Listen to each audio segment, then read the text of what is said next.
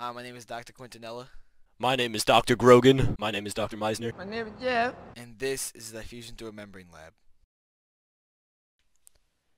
The problem in this lab will be how does solute concentration influence the net movement of water molecules through a semi-permeable membrane. The variables in this lab will be the molarity of the sucrose solution in each dialysis tube, which is the independent variable. The dependent variable is the change in mass of the dialysis tube due to the movement of water into the tube. And the control in this lab will be the dialysis tube filled with only distilled water submerged in the distilled water beaker. In front of me, there are the materials for the diffusion through a membrane lab. In this lab, we will use a canister of distilled water to my right. We will use five different solutions of sucrose of varied concentrations, 0.2 molar, 0.4 molar, 0.6 molar, 0.8 molar, and 1 molar. We will place these different solutions, in addition to distilled water as a control, into 6 different cups. We will then put the dialysis tubing full of these solutions in the cups. Before and after they are placed in distilled water, we will weigh them on a scale to my left.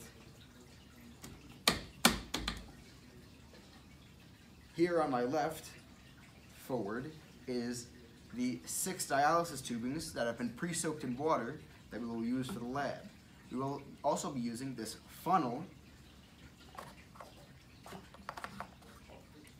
to pour the various solutions into the dialysis tubing.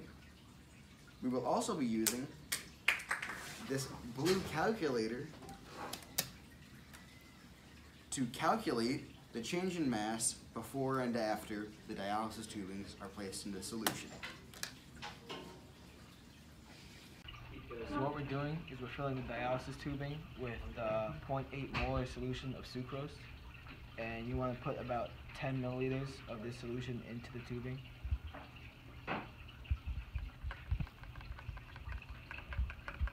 Probably gonna need more. Then you want to fill it up to about almost above halfway, and then you want to tie the tubing and make sure it's tied tight.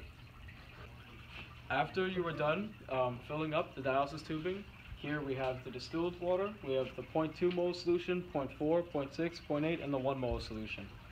After you are done, make sure you dry them thoroughly so they are not to alter the masses when you weigh them on the scale. You want to make sure you get it in paper.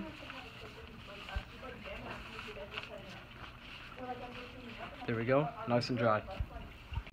Now that we dried the dialysis tubing, we can take an accurate measurement of the mass. Now that we recorded all the masses, we will now fully submerge the solutions. We will leave them immersed in the solutions for 20 minutes and then weigh the dialysis tubings to observe the change in mass.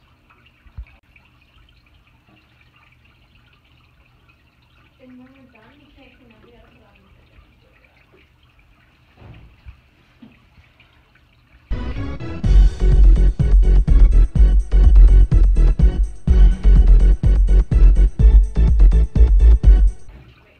Now that we are done waiting the 20 minutes, we will take the dialysis tubing out of their solutions, where we will dry them thoroughly once more before we reweigh them on the scale.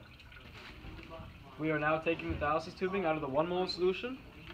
We are drying this bad boy. Almost ready. Now that it is nice and dry, we will go and take it and remeasure it. Yeah. Alright, we will now weigh the 1 molar solution of sucrose. So that says 30.8 grams. If you look at the table on the left, you can see that as the molarity of the sucrose solution increases, the resulting percent change in mass also increases. And if you observe the graph on the right, you can see that there's a direct relationship between the increasing molarity of the sucrose solution and the resulting change in mass. The purpose of this lab was to observe how solute concentration affects diffusion through a semi-permeable membrane. The materials used for this lab were 7 plastic beakers, a 10 milliliter graduated cylinder, 6 dialysis tubes, distilled water, 0.2 molar sucrose solution, 0.4 molar sucrose solution, 0.6 molar sucrose solution, 0.8 molar sucrose solution, and a 1.0 molar sucrose solution, a scale, a calculator, and a funnel. After we conducted our experiment, we discovered that there is a direct relationship between the amount of solute present in the membrane and the amount of water moving through that membrane. Our results show that the mass of the tube changed more when there was a higher concentration of sucrose present in the dialysis tubing. This is due to water always moving from a low concentration of solute to a high concentration of solute.